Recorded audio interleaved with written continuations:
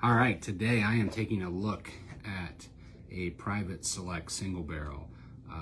The latest, it just hit stores. It's called Matchstick, and it's got, and you can see it here, but I'll read them off. So the blend of staves is 1 baked American pure, that's one of my favorites, 3 seared French cuvee, 1 Maker's 46, 3 roasted French Mendiant, and 2 toasted French spice. So it's kind of across the board mix, a little more of the kind of roasted flavors, but you know, I have found over the years that when you try these, what you taste in the tasting when you're trying to put it together doesn't always match up to what you end up with in the bottle.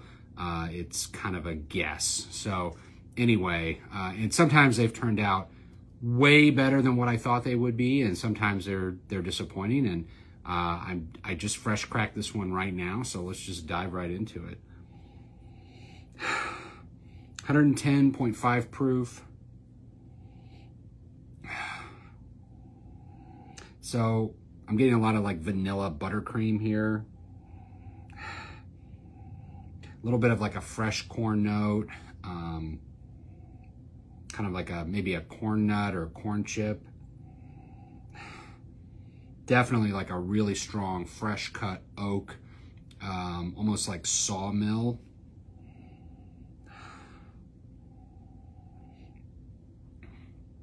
And then just like, I don't know, like leather jacket. Yeah, a lot of spice. A lot of spice, a lot of fresh corn, a lot of vanilla. Pretty right on point for Maker's Mark, actually, in terms of just their basic profile. All right, let's have a sip.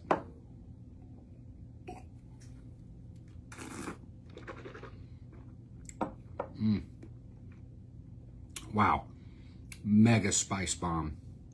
Was not expecting how much spice that would have. Black pepper, anise, licorice, clove. Not so much cinnamon. It's not really like, it's not baking spice. It's like a much more aggressive spice. I really, really, really like it. Man, you know, this tastes out more like a 120, 125, but it's not hot. It's just like really, really flavorful. Huge like black pepper spice bomb. More black pepper, more licorice. It's got a really like sweet kind of clove profile that's developing now. Gosh, I would have expected from the nose that it would taste really sweet, because it has that kind of corn note. You know, there's no indication really of the clove and the spice on the nose. It's got more of that buttercream vanilla note, but man, it is a spice bomb for sure. One more sip. Oh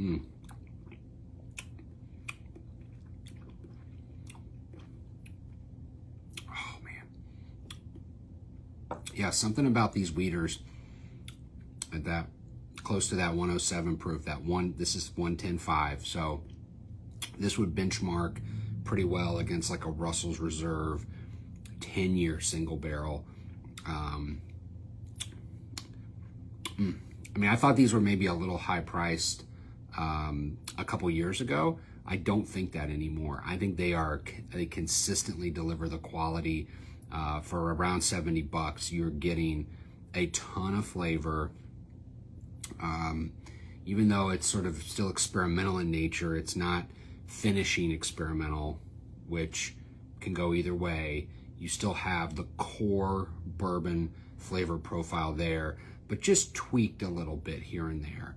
A little more spice, a little more sweetness, a little more oak, but the oak is really well integrated into the base spirit, and the flavors you're getting are just fantastic. So look for the Big Red Liquors Matchstick single barrel out in stores, and if you see it, crack it and let me know what you think. Cheers.